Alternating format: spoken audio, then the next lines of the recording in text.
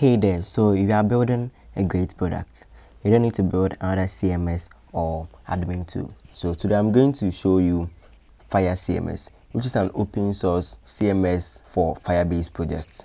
Now, if you are working with Firebase and you need a way to manage your recipes, your blogs, your products, your events, and you feel like the solution is to build another admin dashboard or admin tool, then take a look at FireCMS first before you consider building another admin dashboard.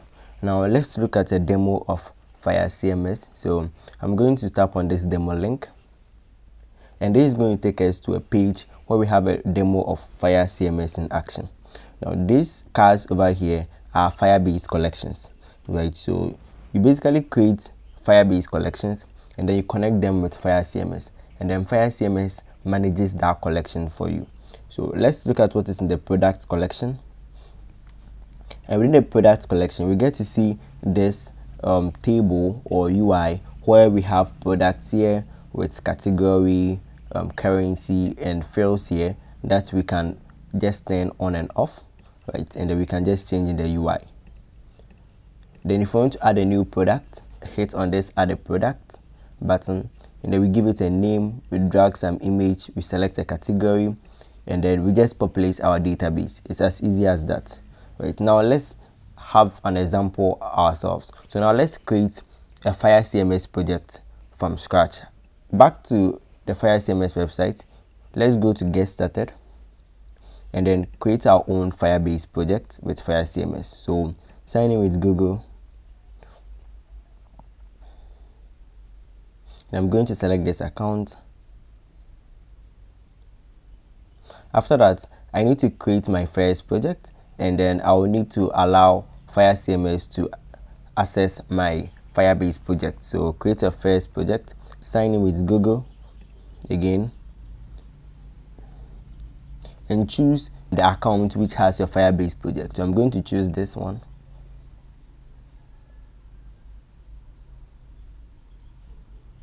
So I'm going to create a new Firebase project, but I'm not going to create it from here. I just want to do it from my Firebase console. Right, so back to the Firebase console, I'm going to add a project, and then the project is going to be FireCMS, right, like this. I'm going to disable Google Analytics and then create this Firebase project. Right, so when the project is ready, so you have to enable some features here. So the first thing we'll be enabling is the authentication, right? So let's just get started and then enable Google sign-in.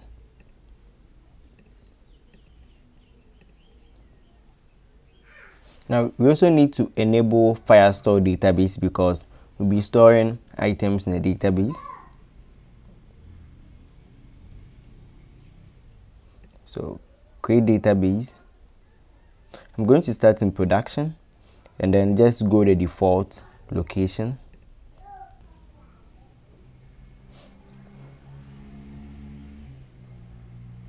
The last thing we enable here is the storage. So I want to upload some files to Firebase storage, so I'm going to enable this as well.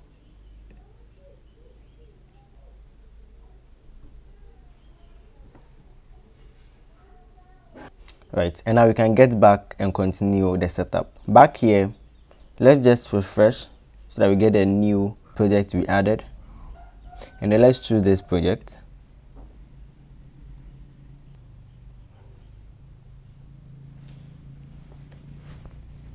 Right, and this is going to ask us to allow some security rules, so just create the rules. Right, and that's it. So we are done. Now we need to add a new collection, right? So it's just like creating collections in Firestore. So add a new collection, and we have templates here, right? I don't want us to go through the whole process of adding collections, so I'm going to choose a template which is for product. Now the name is going to be product, which is what we are going to see when interacting with this collection on FireCMS, but then in Firebase the product collection will be called product with lowercase p, right? So let's just go to next. We don't need to care much about the advanced, so next. And there is the columns or the fields that the product template comes with. So we have name for a product, which the type is text field. So text field is like a string, and we have a description over here. So a simple short text. We have brand, right, which is also a simple short text, and we can remove any of these. So we can move it or remove it from here. So I'm going to keep most of these stuff the same. And if you want to change any of the properties of a field, so let's assume the name, you want to have a validation on the name, it should be required, it should be lowercase, or it should have some kind of min length or max length. You can do all those things here, so that when you are adding a product, the name must follow this kind of validation. And when it comes to the image, right, when it comes to an image, we want to put all our images in the images folder under our storage. We want the file name to be random, we want the path to be images, right, and we want to save URL instead of storage path. If you're working with images in Firebase, you normally want to have the download URL, which you can use to access the image, instead of the path where the image is stored in your storage bucket or whatever. So let's enable save URL instead of storage path here, right? And then for validation, we can make the image required, because every product should have at least a main image. We can have an available here, which is a boolean, right, which says whether the product is available or not. Price. And then images is, let's say, other images of the same product. We have related products, that's an array of reference, so it references another product in Firestore. We can have metadata, which for now I'm going to take out, and then added on, which is the date it was added on. Now this will be automatically created when this product is created, so we don't need to care much about it. And now we can just create the collection. So when we create a collection, realize we don't have any products here, so let's add our first product. So add a product. The name of this product is going to be just random, so we can also use ChatGPT over here. So we have this field data for whatsoever, so let's just use ChatGPT for this. So field data for a tractor product, like this.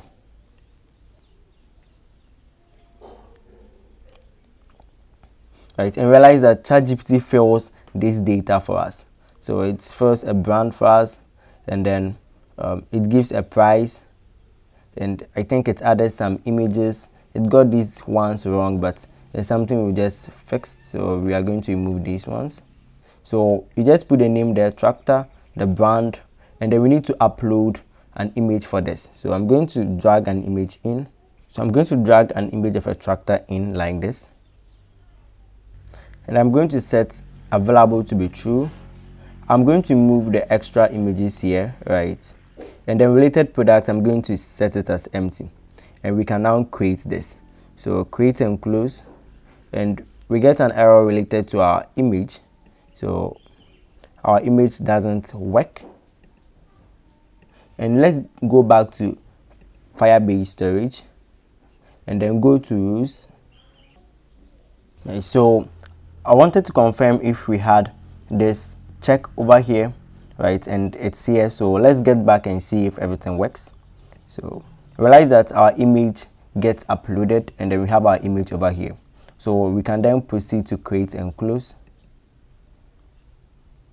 and then we see that this has been added to our product. So if we go to Firebase and then go to our Firebase Firestore database, realize we have the products collection here, we have a product document, and then we have these fields over here. So it's available, added on, which is a timestamp. We have images, which is an empty array. We have the image, and the image is the actual image URL, right? So something that we can show in our web app or our client side, right? And then we have the description here as well. And it's very easy. Just like that, we've been able to add a product. We didn't need to create an admin dashboard from scratch. We didn't need to create a CMS from scratch, just using FireCMS, and this works. And if you want to update any parts of this, you can update it in real time. So if I want to change product name to maybe best tractor,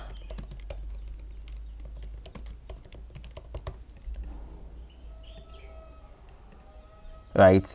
As soon as it turns green, it means it has been updated. So if you go to Fire Store, you should see that the product name has been changed to Best Tractor and everything is in real time, right? So if you come back here, we can add another product.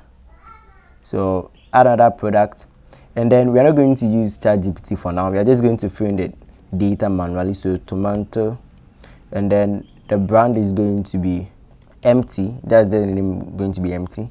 Then this is a tomato, and then our image, I'm going to drag an image in for tomato.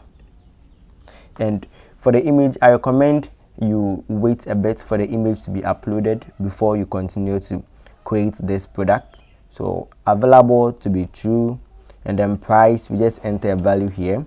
We can leave images as empty, right? And then when it comes to related products, we can add a related product. So from this side, when we tap, we're going to get a list of all our products. And for now, tomato is not related to tractor, but for example sake, I'm going to just select this and then choose done here, and then create and close. So realize that we have the product here, which is tomato. And if we come to the related products, realize that tomato is related to what? Best Tractor. Right? And if we come to Firebase, realize that we have a new product created, which is tomato, and then the related product is /product/ the product ID. So it does all this for you behind the scenes. You don't have to think about it, and it's very easy.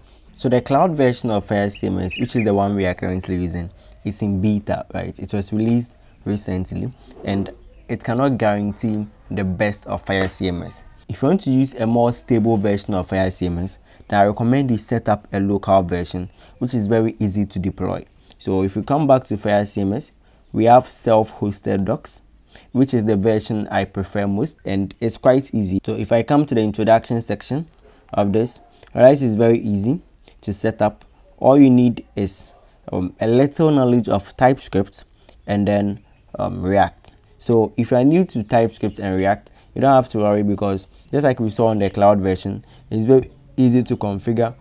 All you have to do is to run this command in your terminal, which will create a FireCMS app for you, and then with the help of the docs, right, you'll be able to create your collections and then the relationship between them and everything else. So if you're building a new product and you need an admin dashboard, please consider checking out FireCMS if you are using Firebase. So today is all about FireCMS. If you have any questions, you can leave it in the comment section below, and I'll see you in the next one.